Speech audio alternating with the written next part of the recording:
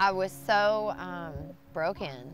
Like, there were so many pieces to put back together as far as trying to figure out how to fit into society. I had been basically absent from the world for like 17 years, you know.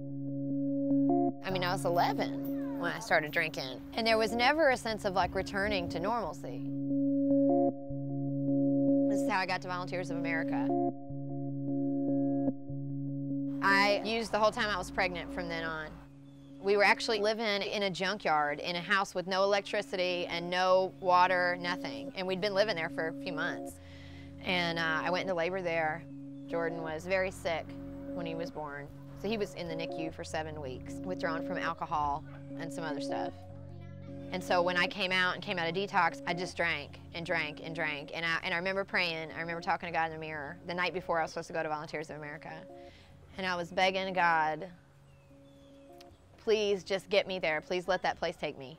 And if they take me in the morning, I won't drink anymore.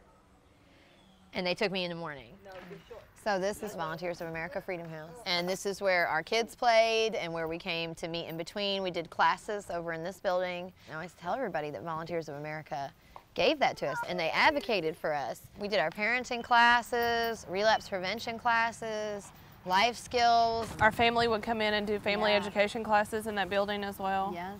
You know, whenever I got sober, I was so broken and so beaten that I didn't trust anyone. I didn't trust myself. Yeah. And I think she was probably the first person. You were the first person that I trusted.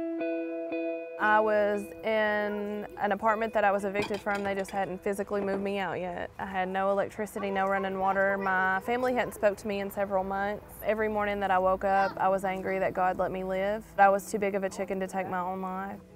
And then I came here and I was scared to death. And I needed a facility like this to tell me to get up and take a shower, to tell me, hey, you need to wash your clothes, you need to make your bed whenever you get out of bed. I had no idea. I was living on the street so unmanageable for so long that I needed people to tell me how to live.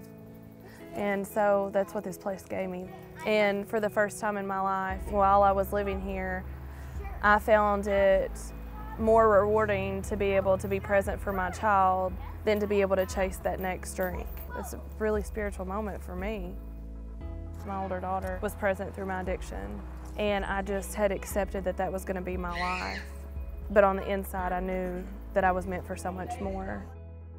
I was so newly in my pregnancy, you know, that nobody wanted to keep me anywhere. They said, we'll just have to put you back out. And that's whenever they decided to take me. So if it wasn't for Volunteers of America, I might have possibly been out on the streets because they served pregnant women.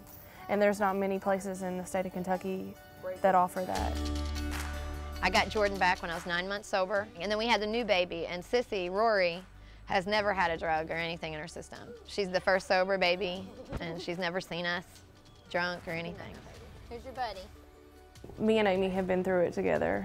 And when I'm able to come back to Louisville or talk to her on the phone and I see that she is this amazing mother and she's this amazing friend and such a success, I'm so proud.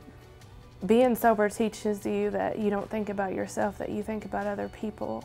And it's because of her story and the strength that she has that sometimes I feel like I'm able to do what I'm able to do. Her story is a true example of faith, strength, courage, and hope.